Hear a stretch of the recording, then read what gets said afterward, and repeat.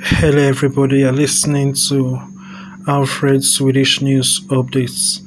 Alfred Swedish News Updates is brought to you by the company Alfred and Friends. To find out more about how to invest in any one of the subsidiary companies of Alfred and Friends, or to check out our numerous products and services, simply go to alfredandfriends.com. For this update, I would like to talk about Sweden defeating COVID-19 without implementing a lockdown. Sources and references are available on the website alfredandfriends.com. Okay, so it is very interesting that Sweden didn't go into lockdown, but they have succeeded, in defeating COVID-19. Their mortality rate, when it comes to COVID-19 is actually better than a lot of all the other nations that went into lockdown, and it just goes to say a lot about the necessity of the lockdown. The lockdown was not necessary at all. The lockdown didn't help any issues. And when, even the article that was written, that is one of the references that I use, for this story. They talk about mortality rates, comparing it to that of Ireland and saying it's similar. But when you talk about mortality rates during this period, you are not just talking about COVID-19, you are talking about every other disease and sickness included. So in spite of making it that large, the numbers are still nowhere near what the numbers of other nations that are in lockdown have. It is very interesting. This is something that a lot of people have talked about and a lot of people have looked into and have given very incisive info about this coronavirus issue. And when we look at Sweden not going into lockdown but yet defeating the virus, and their borders are open, people can go into Sweden and people can leave Sweden. They don't even go around with masks in Sweden. People are allowed to walk around. When someone comes around with a mask, they look at the person as if that person is an alien, and it's normally foreigners. That being said, there are a few limitations that they put in place in Sweden, like they put certain restrictions on visiting homes for the elderly, because there was a time they were talking about how the COVID-19 is dangerous to the elderly, and a lot of other things. People are being told to be conscious about the virus issue, but they ensure that life still went on and the economy still went on. And then think about what happens post this issue. The economy of Sweden will be strong. Now, when you look at certain numbers, since Sweden exports, someone could say that, because other nations will be in financial difficulty, that Sweden is going to not make as much profits. But guess what? They will be making a profit. They will still be making a lot of profit.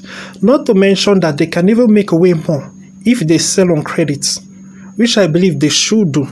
And if they sell on credit, that means they will actually be making double or triple what they would have been making when other nations will be getting deeper and deeper into debt. Because the more they sell on credit, the more those nations that are already in debt by giving their citizens palliatives when money is not being generated, those nations are going to suffer more. So this is also something you have to think about. I'm happy that there's a nation where people are smart, where people still think, because this is an interesting move. This is a wise move. President Trump has always talked about that the solution cannot be, the cure cannot be worse than the disease, So, you have to be wise, you have to be smart. A lot of nations have destroyed themselves economically. And who are the people who are going to be bailing out these nations now? You can see this great shift of power. Something this big has not happened before since the days of Rothschild, when, Mr. Rothschild got information ahead of time that Napoleon has lost the war. And then Rothschild started selling shares, acting like if England had lost the war against Napoleon, and everybody started panicking and the stock prices went really low. Then Rothschild had his agents buying up all those shares for lower prices. At the end of the day, when the news came out, he owned majority of England. So this kind of thing is planned. There is no way you can ignore the fact that the nations or the people, the individuals, the groups who saw this coming and shifted out their money, now that, certain stock prices are beginning to rise again, but certain companies, when the coronavirus hits, into a week into when it really hits America and it started, when it started getting serious, because when it first hit, a lot of people were still too busy condemning Trump and trying to impeach Trump. As a matter of fact, it was during that period, and even in that speech that Nancy Pelosi tore, President Trump talked about the coronavirus in that same speech, but people were too busy hating President Trump to see this other problem of the coronavirus. But after it really became a big issue, and those who were saying that it was not a problem, like the Nancy Pelosi who was going to Chinatown and saying that it is racist for anybody to complain about it. It is racist for President Trump to issue a travel ban from China and all those kind of things, After all that, and everybody took it seriously, when the market really plunged and, with unemployment rising and rising and rising, which interestingly is what Democrats were hoping for, when that happened, a lot of stock prices, now it's kind of late, but in fact, it's not that much late, but it is kind of late. It is still late, but stock prices dropped so much, for a lot of companies that are good companies, and buying up those companies at that price is amazing, especially the price of real estate. Because of the strain that is on people, you can now buy premium real estate for a very low amount of money. So people who saw this coming are now going to take advantage of it. So after this period, we are going to see a big shift on who is actually possessing a lot of money. Keep in mind that you cannot look at Forbes and think of Forbes as a serious thing. There are a lot of people who are not in Forbes who have a lot of money. Forbes uses information based on what is publicly available, and even that is limited. Forbes has no way of really knowing what is in the bank accounts and pockets of people all around the world.